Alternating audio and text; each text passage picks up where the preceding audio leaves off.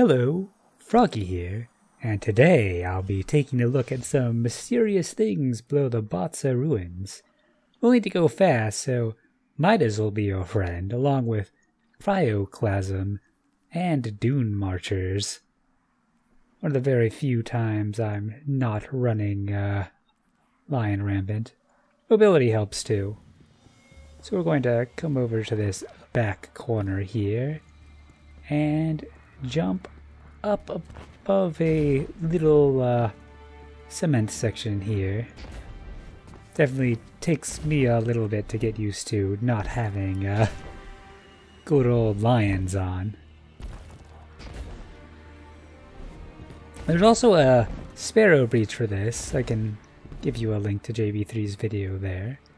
So you're going to want to slide. It won't really visually look like much, but if you go fast enough, you can make it all the way.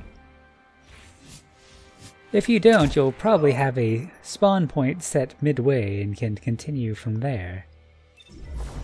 If you're having difficulties with this method, you can try using Code of the Missile and missiling from the respawn point. If you venture too close, too high, you'll lose all your abilities again like I just did, and you'll need to die again to recover them. So there are some minor spoilers coming up for stuff I believe will be happening later on in the season, so if you want to avoid all of that, I'd recommend backing out now. Just dying to get my abilities back here.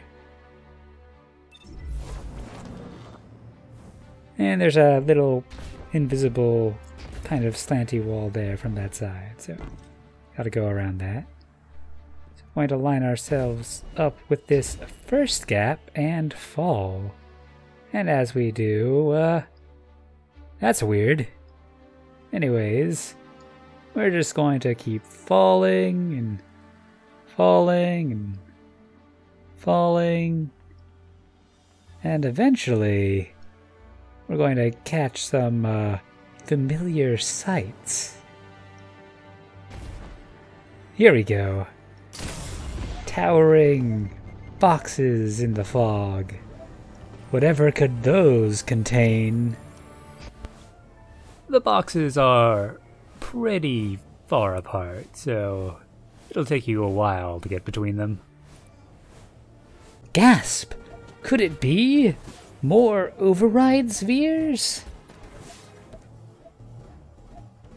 I've already got into pretty much all of them, and looks like about the same as all the others, so no different boxes.